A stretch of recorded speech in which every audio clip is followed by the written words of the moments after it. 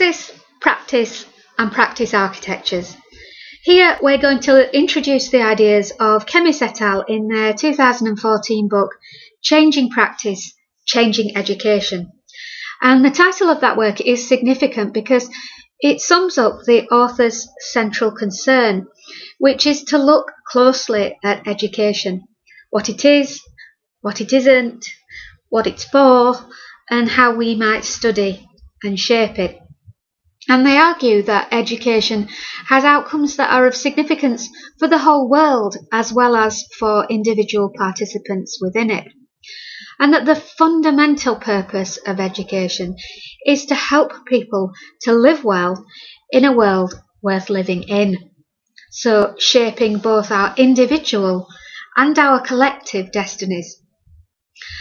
And we do this as educators, it is argued, by developing our learners' ability to say things well, to do things well, and to relate well to other people and to the world at large.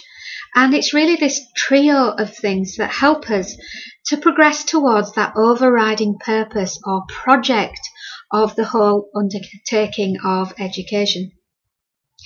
The question that then arises, of course, is what do we mean by living well, and how do we define a world worth living in? And once we've decided on that, how do we achieve those things? Now, these, of course, are very big questions that concern individual students and teachers, the institutions and sectors within which they work, and regional, national and international governance. Now, what's proposed here as a broad response to these difficult, big questions is that to enable people to live well in a world worth living in, education must take action that is morally committed and informed. And this is one definition of the word praxis, that is, something that should happen in the world. However, the authors do acknowledge that there is an alternative and a broader definition of praxis, which is not what should happen, that kind of morally committed and informed kind of action, but what actually does happen, which is rather different and is in fact history-making action that has moral, social and political consequences, both for good and for bad. And it's that bad potential or difficult aspect of praxis that chemists suggest is why we need to look more carefully and with a critical eye at our own practices, what we do, what we say, and how we relate to others and to the world in general. And only through doing this can we achieve praxis in the best sense of the word, with those positive outcomes that we might aspire to. So what we need, they argue, is to shed light on what is hidden in plain view in our practices. And what they argue is that this will increase our ability to achieve excellent outcomes for individuals and for the whole world. So how do we go about doing this very ambitious thing?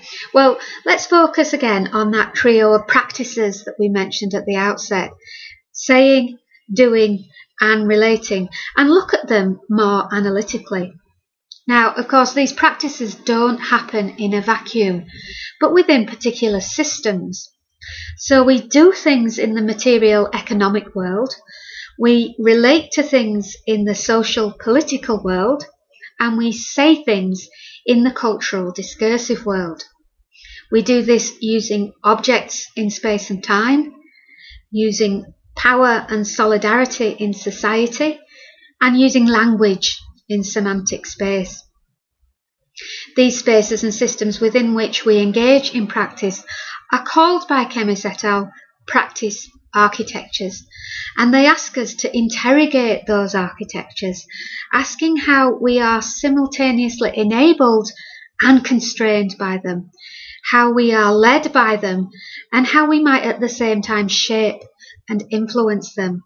And if we do this, we are not simply looking at our own practices, but also how we might change the world in which they are played out in order to make it better.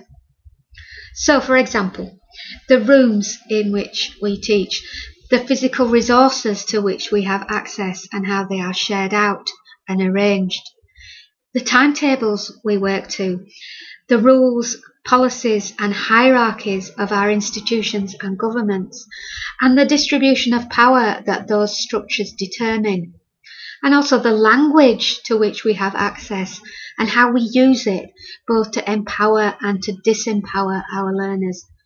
All of these are legitimate and productive, not to say vital, subjects for our study.